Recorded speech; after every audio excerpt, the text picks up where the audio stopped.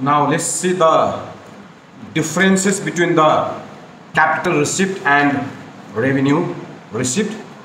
So capital receipt refers to the receipt of non-recurring nature, such as additional capital from owner, loan raised by the firm, and money obtained from the sale of fixed asset.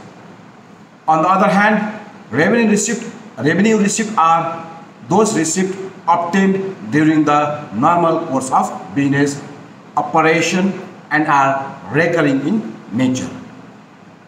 The example of capital expenditure are sale of capital receipt. The example of capital receipt are sale of fixed asset, capital introduced by the owner, loan taken by the firm.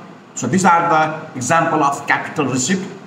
And revenue receipt, the example are sale proceeds of goods and services, interest receipt, dividend receipt, rent receipt are the examples of revenue receipt. Capital expenditure, capital receipt are shown in the liability side of balance sheet.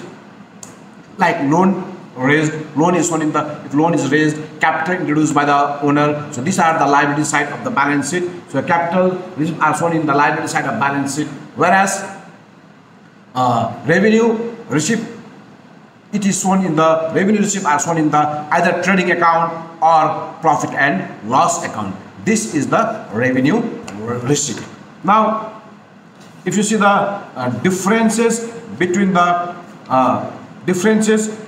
capital expenditure and the revenue expenditure. Distinction between the capital expenditure and revenue expenditure are: capital expenditure incurred for acquisition of or erection of any fixed assets that is utilized in the business. So this is the differences. On the other hand, revenue expenditure is a day-to-day expenditure that is done for the conduct of the business, whereas capital expenditure is incurred for acquisition or erection of any fixed asset, whereas revenue expenditure are those expenditure they are incurred day-to-day expenditure. So capital expenditure will incur the earning capacity.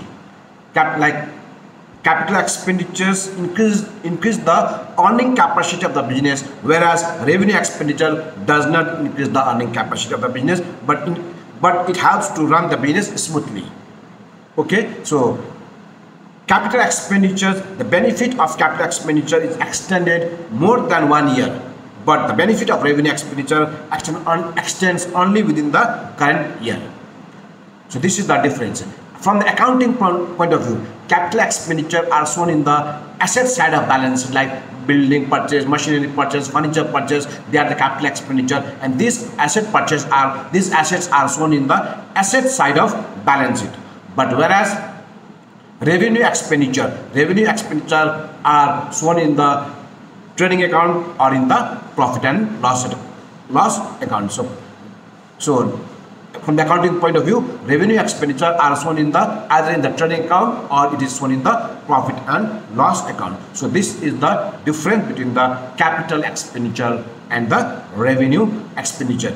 And we have also talked about the deferred revenue expenditure. So deferred revenue expenditure are those expenditure that refers to those expenditure. It is a revenue expenditure, but the benefit of which extends beyond the accounting year. That means the expenditure is done in one accounting year, but the benefit of that expenditure is enjoyed in the other subsequent year also. For example of this deferred revenue expenditure is advertisement expenses, heavy expenses incurred in advertising or launching a new product. The expenses incurred by the firm while launching the new product, or at the time of the farm opening or launch, at the time of the inauguration of the farm, when the company is putting for the first time or any new product is produced, the company advertised that product. That advertisement expenses on that is a very heavy expenditure, and that